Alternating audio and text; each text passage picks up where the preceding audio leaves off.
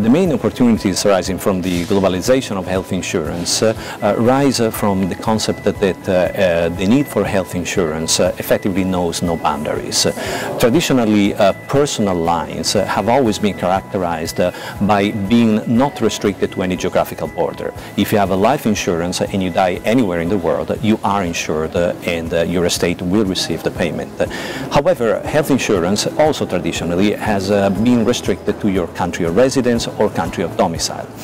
However, with the increasing regionalization and globalization of the centers of excellence for health insurance, with increasing mobility that comes from your workplace, your lifestyle and your status, there is a growing demand for health insurance that has no geographical restrictions. This makes, in turn, the definition of expatriates as the primary recipients for global health insurance become obsolete. We have a new class of people who are global in their nature, global in their lifestyle, and most importantly, global in their insurance needs. They may be expatriates, they may be the so-called third country nationals, they may be global travelers, but more and more they tend to be local nationals who perhaps were born and live in their country of origin, but who don't want to be restricted to their country when they seek the best treatment for their health worldwide.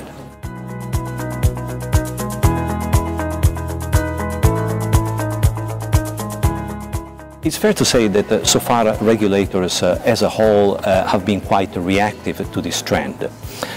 Clearly needs and trends are evolving and the whole geographic landscape is evolving, but for the time being regulators have been more preoccupied mainly with the compliance and financial aspects of ensuring that health insurance is provided in a country in accordance to the rule of law and to fiscal laws and to labor laws. This said, however, we see an increasing trend towards portability in certain pockets of the world which tend to have a high frequency of globally mobile people. I'm thinking about, for instance, the Middle East, whereby there is a growing trend towards making health insurance mandatory not only for locals but also for expatriates and global travelers who are assigned to those locations, and that in turn ensures an easier portability of these plans. Likewise, in Asia, instead we see perhaps slightly different trends, i.e.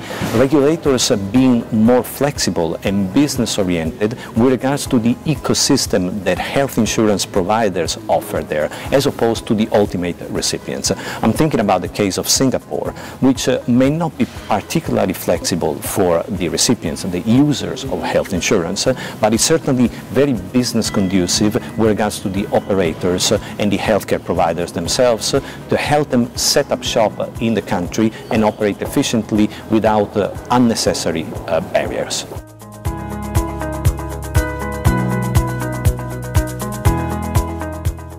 Well, it's fair to say that the number of traditional expatriates going on a fairly short to medium term assignment around the world is shrinking. There is a trend toward localization, but with this trend there is a growing demand driven by employers to provide international health insurance as a lever to attract and retain talent irrespective of nationality and geographic status.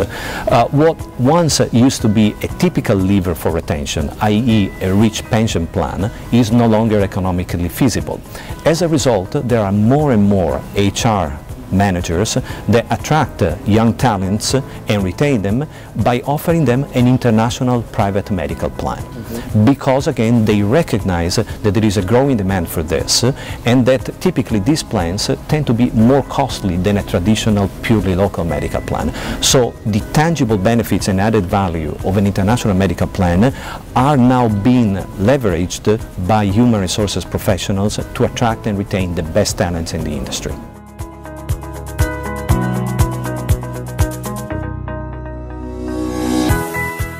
In my view, ecosystems are by definition an open system in which insurers are one of the spokes in an ideal hub and spoke model.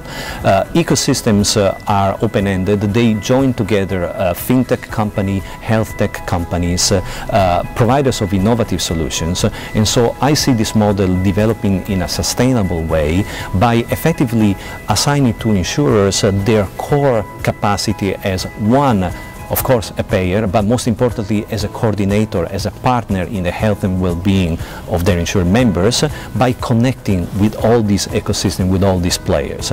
So we see more and more insurance products that have an element of traditional insurance, which is the core business of the insurer, but an additional growing open-ended element of services provided by third parties that specialize in their respective field. I'm talking about telemedicine, genetic testing, second medical opinion, medical concierge, all those added value services that typically an insurer will not develop on their own, but they will source from third-party providers, which again are part of this growing ecosystem. This ecosystem also, in my opinion, requires a mechanism that makes the growth of the system sustainable and, most importantly, secure. And this glue, if you wish, that keeps the ecosystem together is, in my opinion, represented by the use of blockchain technology. Blockchain technology is not meant just to underpin financial transactions through a distributed ledger, but more and more in health insurance, it's meant to underpin also the transmission of health records and the transmission of medical evidence across all these ecosystem of partners. So I see that as the ideal glue that keeps the ecosystem linked in a secure way for the benefit of our customers. Thank you very much for this interview. Thank you.